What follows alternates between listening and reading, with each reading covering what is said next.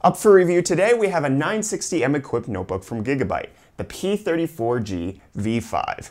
Now before you go clicking away because of its last generation GPU, just note that most of what I have to say will still transfer over into the refresh generation and still stands true even if the GPU gets a little faster. For specs, the P34 comes with a 14-inch Full HD 1080p IPS panel. The IPS display was pleasantly vibrant and the high pixel density made images sharp and crisp with minimal backlight bleed. The actual panel that holds the display is, as is the rest of the notebook, remarkably thin, aiding in the one-finger lift design. Rounding out the rest of the internals, there's an i7-6700HQ processor, 8GB of DDR4 RAM, a 128GB solid-state drive, and a 1TB hard drive with 867 megabit per second AC Wi-Fi. The 10 keyless chiclet keyboard was as good as you can expect from chiclet keys, no complaints from me, and the white backlight was bright enough to enjoy in dark environments. The smooth touchpad was easy to use, properly responsive, and I'm entirely grateful for the fact that Gigabyte chose to include a dedicated click button as opposed to one integrated into the touchpad.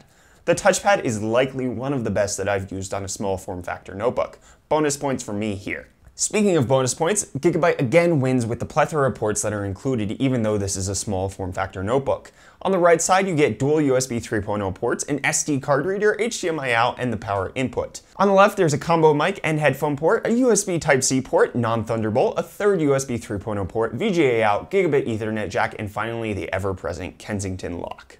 Battery life on the 61 watt-hour battery is alright, coming in at just over 2 hours on the PC Mark 8 battery life test. Webcam-wise, the 720p camera is actually really poor. Even in direct lighting conditions, like right now, it makes my face appear like it's in the shadows and doesn't adjust the exposure properly. However, the microphone is actually of relatively good quality. The cooling performance on the P34G is sufficient, keeping the GPU to a max temp of 84 degrees and the CPU to a max of 92 degrees during all of my benchmarking. And the noise isn't too bad either, with the fans staying below 60 decibels even at full tilt. Here are some quick benchmark numbers from the 960M GPU. It's fairly adequate for 1080p gaming with a few detail settings dropped here and there on your games. Keep in mind these benchmark numbers were run on the game's max details minus anti-aliasing, so you'll likely experience better frame rates if you allow your system to auto-set the detail levels for you. Overall, the P34G V5 from Gigabyte is a solid 14-inch notebook. It's not as fast as the MSI GS40 that I've reviewed previously, or as powerful as, let's say, a Razer Blade, but it certainly gets the job done. For a small productivity notebook that can do some light gaming on the side, the P34G is as robust as they come. The 1080p panel was gorgeous, the touchpad is wonderful, the keyboard is good enough, especially with the included backlight, and there's enough I/O ports that you won't be starved. Honestly, this would be one of the perfect notebooks for me to take when I'm traveling, as the 6700HQ with a dedicated GPU is all I need to get my video production done. Bump the RAM up to 32 gigabytes on the 2 SODIMM slots, and I'll be taking this with me whenever I'm on the road.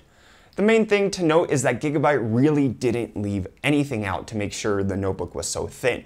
Sure, there's things that simply can't fit without being ridiculous, such as an optical drive and the 10-key numpad, but with plenty of I/O, decent cooling, and dedicated click buttons, something that's been left out of other companies' products, the P34G satisfies all my requirements to earn my seal of approval. And with that, I'd like to thank Gigabyte South Africa for sending this notebook over for review.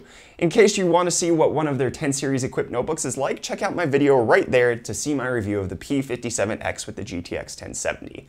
Let me know down in the comments if you have any questions about the P34G that I may have gone into less detail than you had hoped for or may have missed altogether. I'll do my best to answer them as thoroughly as possible. Don't forget to subscribe to stay up to date on all of my tech-related content, and I will see you guys in the next video. Cheers.